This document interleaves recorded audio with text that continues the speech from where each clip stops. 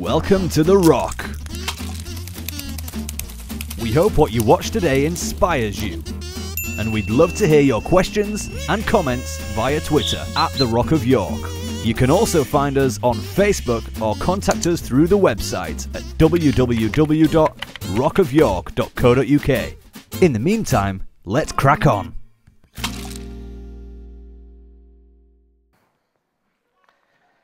Okay, so you've got me again.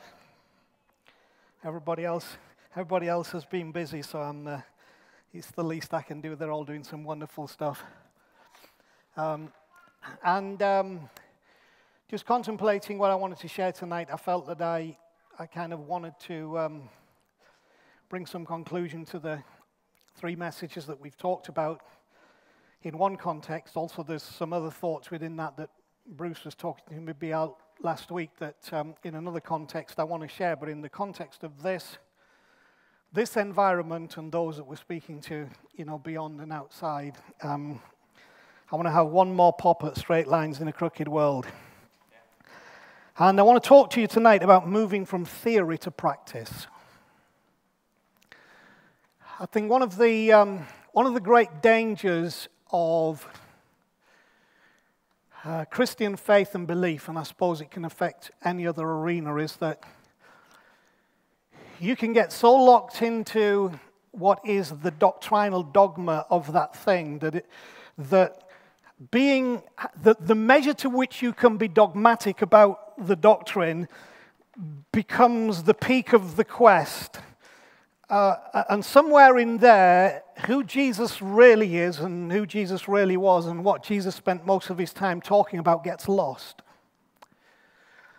And you could assume from some ways that the gospel is handled that all Jesus ever said, which incidentally he didn't say this specifically at all anyway, but you'd think all Jesus ever said was, you're all a bunch of sinners, you're all going to go and spend eternity in hell, and you need to repent so that God can forgive you through what I'm going to do on the cross. Now, each of those elements has some truth in it, I think.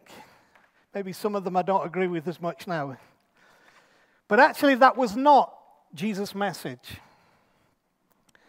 The message of Jesus was not, if you're familiar with this term, the gospel of salvation. It was actually the gospel of the kingdom. Jesus talked about something bigger in which we participate and which invades our lives than this narrow perspective of it's just about a fire escape to heaven. And I have some views about hell and heaven now, which I never questioned at one time, but I do very much question now, and happy to discuss that, converse that at any time. But the point of the gospel never was about heaven and hell in the context that you and I have had that picture painted. It was always about what Jesus said. Look, if you want to understand this, here's what you got to pray. Your kingdom come, your will be done here on earth like it is in heaven. That says that there are two kingdoms coexisting side by side. Not one that will finish here and another one will start, but that the kingdom of heaven is already active and functional, and Jesus wanted us, while being in the earth, to live in the wonder of the kingdom of heaven. And in different words, that's what we've been talking about. But my subtitle tonight is based in that, because when we get locked into arguing over those kind of issues about is it just a fire escape from hell and what is hell and, come to Jesus, go to heaven, we tend to get stuck in theories about what we think the gospel is rather than actually living the gospel. The gospel is meant to be lived. Jesus said, I have come that you might have life. He didn't even come saying, I've come that you might understand what the Bible says. He said, I've come that you might have life and have it in all its fullness. So I am becoming increasingly concerned for my own life first, and therefore also because of the charge I have caring for you, that we ensure that we have more expression of practice than we do of theory, or at least an equal expression, because it's quite fascinating. The things that Jesus focused in on very often are not the focus of the gospel as we live it, and that will become clear as we go along. So let's just have a quick look at the final evolution of the wheel that we created, so I can just step into this a little further. Of course, we produced this last week, as you can see, and I call that outer rim of the circle. If you call that time, okay, it's time. And parallel with that is eternity, the kingdom of heaven. But this is time. We live within time. And if you think of our lives being like those dots that are moving within the context of time, of course, what we've been talking about through this whole series of little messages is that it appears that the dots are going round in a circle. So you have a circle within a circle, when the reality is, when you focus on any one dot, you realize that the movement is created not by dots going round in a circle, but by those dots going from one end of the outer circle to the other end in straight lines, okay? And that as they move in straight lines, it creates a momentum within the wheel. It creates a wheel within the wheel. There is a movement and a motion. But when we began to name those spokes, like the fruits of the Spirit, love, joy, peace, kindness, gentleness, self-control, patience, goodness, faithfulness, and you realize that as our life flows on those lines, that they affect the movement which is our life, and the movement that is our life has purpose with it. Now, of course, what we did put in last week was that in the context of building a wheel and spokes don't work unless there is a hub. In fact, spokes in a wheel that has no hub will distort and bend, and they don't have any strength to keep the wheel together, the process of time, to keep the life together. They buckle and distort. Now, here's my point. Life without a hub means that even if you have in place love, joy, peace, patience, goodness, faithfulness, kindness, gentleness, self-control, they will distort into something that is not the real deal because there is no hub to stop the spokes from distorting. So without a hub, you get tainted love. You get perverse joy and all the things that go along. So every one of us in life, forget the church, forget Christianity. How many of you know that everybody in life deep down is looking for love, joy, peace, goodness, faithfulness, kindness, gentleness, and hoping that within that they can have some patience and self-control. But everybody's looking for that. The issue is, in order for those to be straight lines in a crooked world, you have to have a hub. And I believe with all my heart that the hub is Christ. That by him and in him and through him, the Bible says, all things flow. And so when he becomes the hub, which is really what I would say salvation is in the Bible, when the hub is in its rightful place, the spokes connect to the hub. Now, here's the interesting thing about spokes. Spokes don't stop the wheel from falling outwards. That's not their job. Spokes don't push the wheel out. And the problem is, without a correct understanding of how life works, we think that by pushing things away, we will find wholeness. That's not how it works. When these spokes of what the Bible calls the fruits of the Spirit are connected to a hub, which is Christ at the center of my life, an accepting of who he is and who God has made him to be and who God and who the Spirit is in him, and my spirit connecting with that, what happens is the spokes connected to a hub, actually, they pull the wheel inwards. That's what spokes do on your wheel, on your bike. They're actually applying tension that's pulling the wheel in all the time, which gives it strength to stop it failing and buckling and distorting and makes it able to carry your weight. So what we said in this whole process was that these spokes of the fruits of the Spirit, when they're in place, and Christ is the hub, and they work within the context of time, which is the process of our life, they pull the kingdom of God in. They're all the time pulling the kingdom of God down those spokes into the center of your life. I believe that God wants you to have a blessed life, And a blessed life comes when, not when you're trying to push away things that are a problem, but when you start to pull in the kingdom of God. That's what changes the process of life. It will stop you buckling, and it will mean that those spokes don't distort to give you a perverted understanding of these things that all of us are looking for in life. Okay, that's a summary. Okay, here's a great little statement. A great many people think they are thinking when they are merely rearranging their prejudices. Now, the great danger when we hear all of these things and we begin to desire, I want this kingdom of heaven, this supernatural, this spirit thing, I want it pulled into my life. But the problem is that for many of us, when we start to try and adjust where we are for this to happen, what we're really doing is not really thinking. We just rearrange our prejudices. The danger with any new understanding, any new revelation, any new concept that you begin to grasp is that you do not renew your mind. So you carry into what is happening what you had with you before.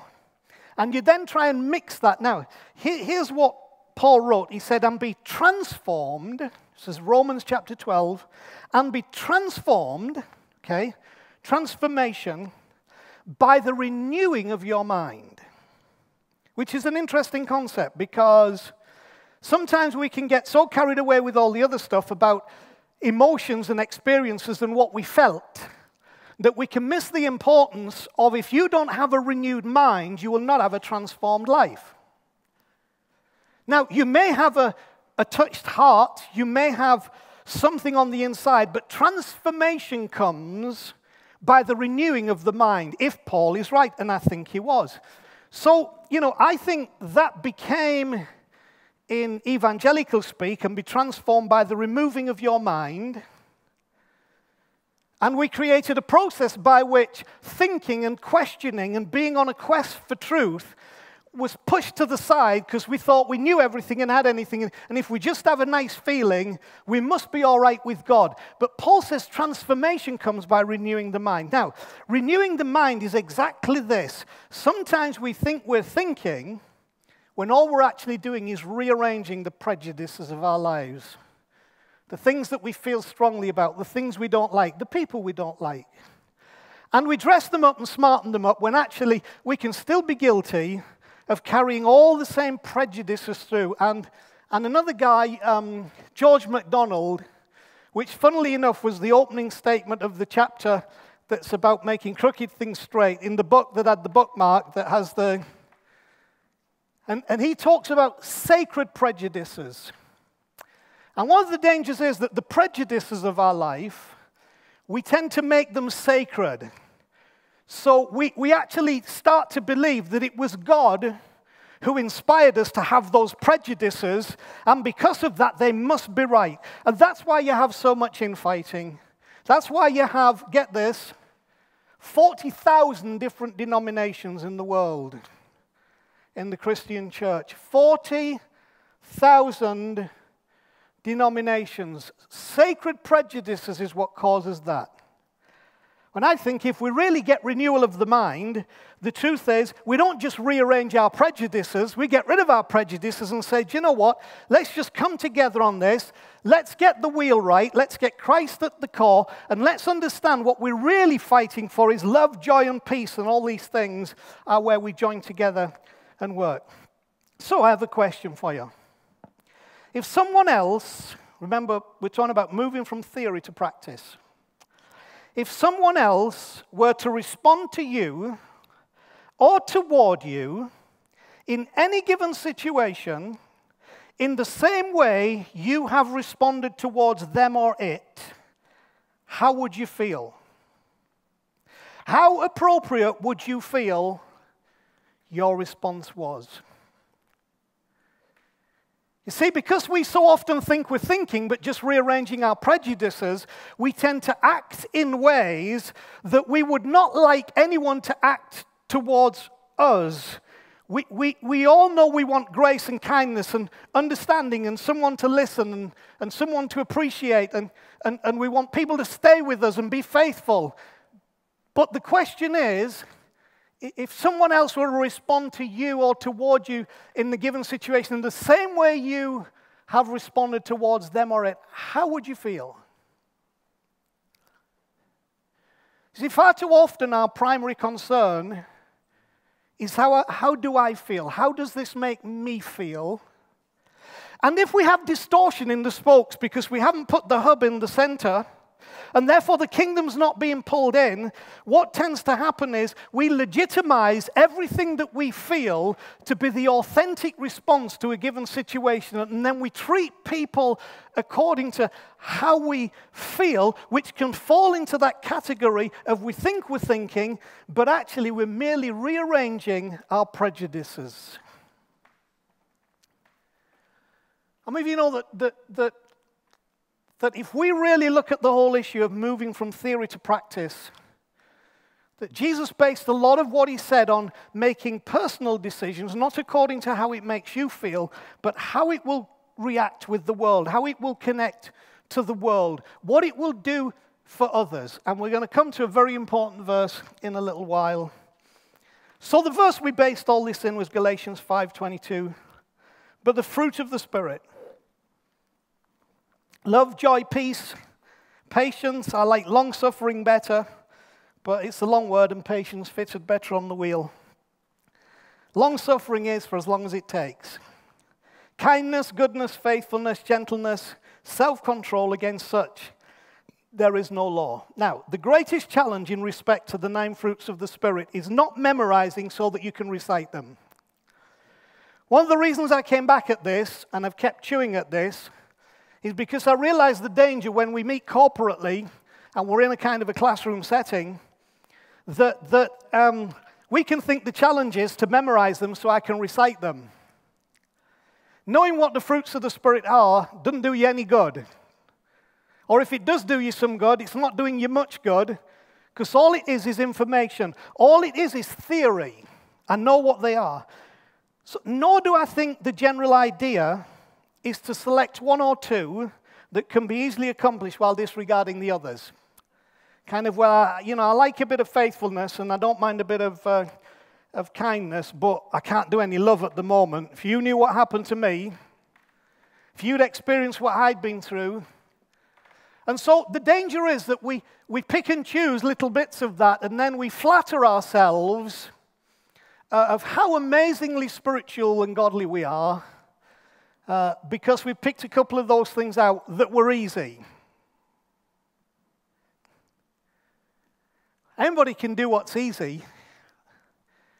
See, the issue of the fruit of the Spirit is it works in all situations at all times. It is there to change life. It's there to pull the kingdom of God in, so that as you have a commitment to partner with these things and work with these things, and first of all receive them from God into you, which makes you feel pretty good.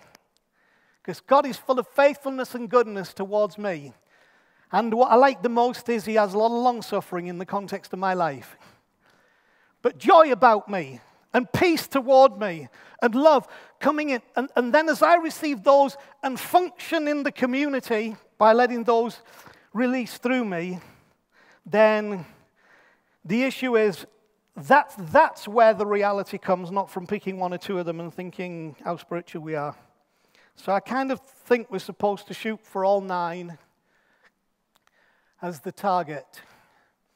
And I kind of think that God's heart is towards us experiencing all 9 so that we can live in all 9 and then we can give all 9. The first, what I like about this fruit of the Spirit is the first to experience it is you. God wants you to feel and know these things because that's how God feels about you, so that then as you release it, that's how you begin to act towards others in your response to them. So let me tell you what it's not. It's not love because you love me. It's not joy because you always make me happy. It's not peace because there is no conflict. It's not patience until I think it's taking too long. It's not kindness because I like you. It's not goodness because you do what I want. It's not faithfulness because I trust you. It's not gentleness because I think you're misunderstood. It's not self-control because I don't struggle with this. The true because of this whole business is because it pulls the kingdom of heaven into time and space, and when that is present, miracles happen. The because of the fruit of the Spirit is that reason. That's the because it pulls the kingdom of heaven into time and space.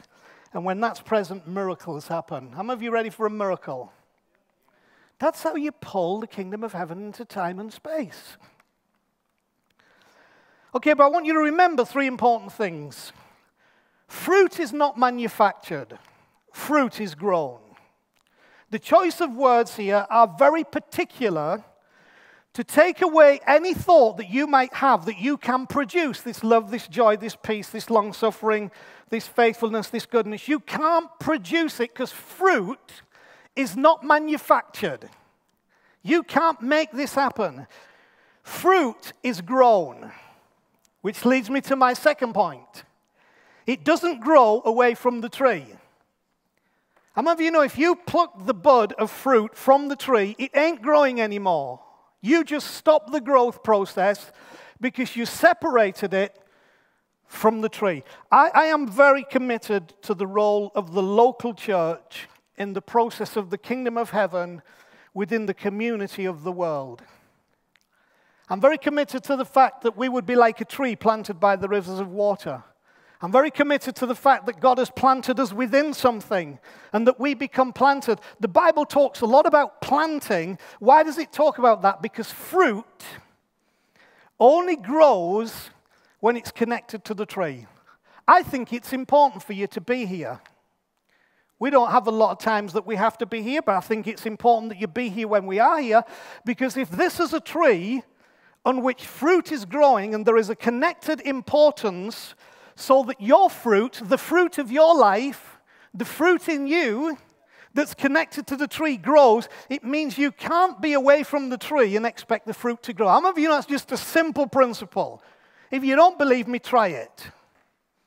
Go and take some unripe fruit off a fruit tree at home and tell me how much it grows after that.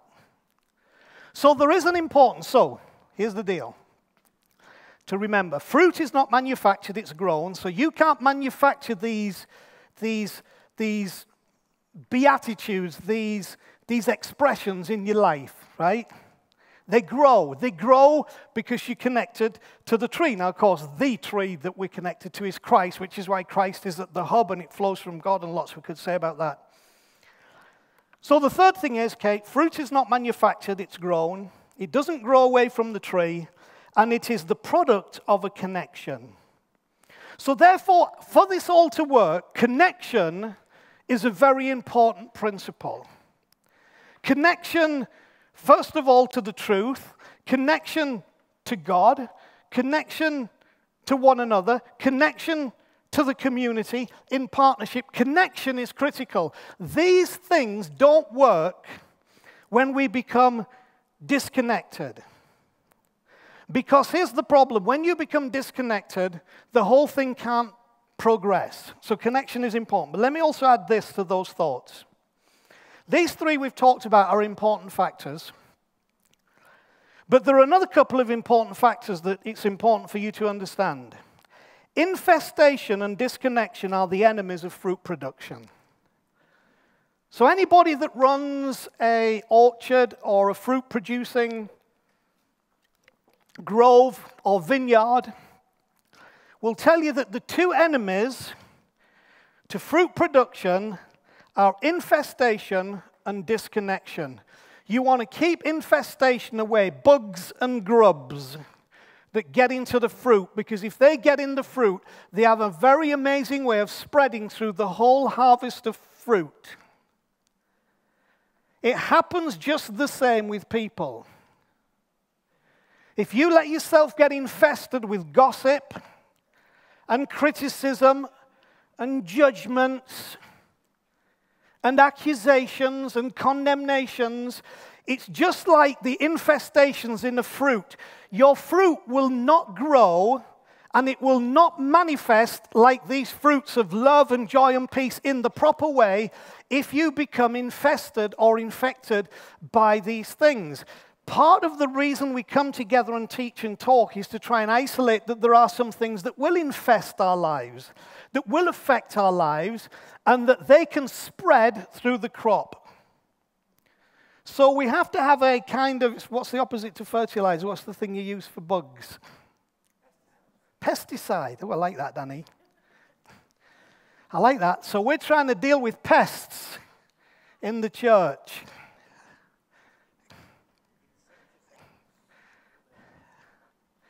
Trying to deal, how many of you know there are still pests in the church? I'll tell you where there are other pests as well. There are pests in here. And I'm not saying that your head, I'm saying there are pests in here. Pests that want me to think things and believe things and conclude things that if I let them carry on, it's just like a grub within the fruit. It will eat its way into the core of your being, and then you can't get rid of it, and then you start to rot. What do they say about one bad apple in the barrel? Makes the whole barrel, it's hard to say that, whole barrel bad. The reason for that is the power of that decay is very easily transferred. So it's important that we understand then these principles in the context of the fruit of the Spirit. Infestation and disconnection of the enemies of fruit production. So if I was you and I'm not, so I make the decision for me, I am making myself aware of infestation. I don't want my thinking, I don't want my heart, my emotions to become infested by things which will destroy the fruit, and I don't want to be disconnected so that I stop growing. So here's what moving from theory to practice looks like, and then I'm done. It's a very complex theory. It's a very deep theological truth that you need pretty much a degree in Hebrew and Greek and 7 years in seminary to understand. And this is it. Do to others as you would have them do to you. Most common scripture that people in the world know is, have a guess, Psalm 23. The Lord is my shepherd, I shall not want. Two most common hymns known to people. Amazing Grace and God forbid, what was the other one we sang? We sang it at Jamie's. Oh, that's another one as well, God help us. What was the one we sang? All Things Bright and Beautiful. When surveyed, All Things Bright and Beautiful and Amazing Grace are the two most known songs, and the most common located scripture is, the Lord is my shepherd. Guess what the most repeated phrase that Jesus spoke, the most known repeated phrase from the whole of the Bible that Jesus said? It's this one: do unto others as you would have them do to you. What premise does that come from? And if you were going to have done exactly to you what you have just done to others, if you were going to have somebody behave towards you as you just behaved towards them, if you were going to have somebody act in the way towards you that you just acted towards them or in the community, would you be happy with that if it was you? And you see, part of this whole issue of moving from theory to practice bases itself in practice on this principle that Jesus said, here's the deal, guys, do to others as you would have them do to you. Now, here's the point. If your life is fruited with these fruits of the Spirit, so that your life is experiencing not crooked, distorted lines, but straight lines of experience of love and joy and peace and gentleness and long-suffering, and you grasp those things, guess how you're going to behave towards other people? You're going to be loving, you're going to be joyful, you're going to be a peace bringer, you're going to have patience and long suffering, you're going to show kindness, you will express goodness, you will have an unbreakable faithfulness, you will operate always with gentleness, you will experience a self-control, and against all that there will be no law when you do unto others as you would have them do to you. Having heard what we've said about the fruits of the Spirit, how many of you want to be treated with those attributes? That you want those to be what flows to your life from others. And if they bring the kingdom and that flows from others, there is an initiator that is there. And it's not all weep and wail and ask and beg God. The initiator is do to others what you would have them do to you. But remember what we said. You can't manufacture fruit. Fruit has to grow. How does fruit grow? When it's connected. How does it stay healthy? By staying free from infestation. What is at the core of the fruit? Christ is at the core. The spokes are there. And the kingdom of God is being pulled into your life. What's the point of all this? The point of all this is we have to come to where we focus on the point of moving from theory to practice. I'm not interested in your doctrine of the love of God if you don't love. I'm not interested in your doctrine about kindness if you're not kind. I'm not interested in your doctrine of forgiveness if you're not forgiving. I'm not interested in your doctrine of faithfulness if you're not faithful. Because it's just theory. But I believe what Jesus called us to do, if you really look at his ministry, was to pull theory into practice. Theory into practice. Lord, how many times should I forgive my brother when he sins against me? First staggering thing is, your brother is definitely going to sin against you. That's not a might. He is. I am to you, you are to me. He said, well, shall I give him 7 shots? Jesus said, how about 70 times 7?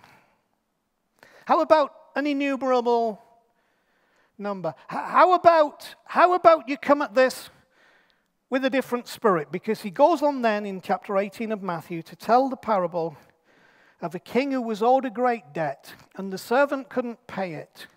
And the servant said to the king, I can't pay. In 1,000,000 years I couldn't pay this. The debt is so great. And it said the master had mercy on him, and he forgave him, and he let him go. Wonderful. But he said that person then went to a servant of his who owed him a few pennies and demanded the servant who owed him a few pennies pay him, even though he had just been forgiven a few million by the master. And he pursued this guy until he wanted to get him in prison because of these pennies, and wanted him to pay back the pennies while he was in prison. Now, we're kind of finishing here in this little thought, because how's the guy who owes him the pennies going to pay him back the pennies if he's put him in prison, because there's no way you can now repay it? Now let me tell you what happens when we don't do to others as we'd have them do to us. We put them in prison. We imprison them because they haven't done or didn't do or didn't say or didn't care or wasn't enough, and we put them in a prison, an emotional prison, where we think it's just to do that because they owe this debt. They did, and the thing I hate, don't ever say this to me, you should have known better. Point is, if you knew better, you wouldn't have done it, would you, in the first place? And so we imprison people. And then they can't pay back the debt. So we can't forgive. They can't pay back the debt. And we finish up in a stalemate. And what happens is we become disconnected from the tree. And whatever fruit we might have had died. Now, incidentally, the master was absolutely livid at the fact that this guy did not operate out of the resource and stream of the extent of the forgiveness that he himself had experienced. See, every one of us in here has experienced an incredible, deep, wide, expansive flow of the grace, the love, the kindness of God into our lives. Who are we then to put demands on other people's lives for what in essence of value are penny things? Well, I didn't like your way, you didn't talk to me, didn't look, didn't do, you did this, you said that, you did. Penny things when actually we have experienced this wonderful flow of forgiveness and this fruit that should be in our lives. And Jesus said there is a consequence in that is not a nice consequence, because we then imprison ourselves because of our attitude. Forgive from your heart 70 times 7. Seems to me that we can only do those things when we are connected in the fruit of the Spirit. When Christ is the hub, we've understood the kindness that has flowed to us, and then it flows out, and we begin to do to others what we'd have them do to us. That's the spirit and the heart of one who is fruitful in the Spirit.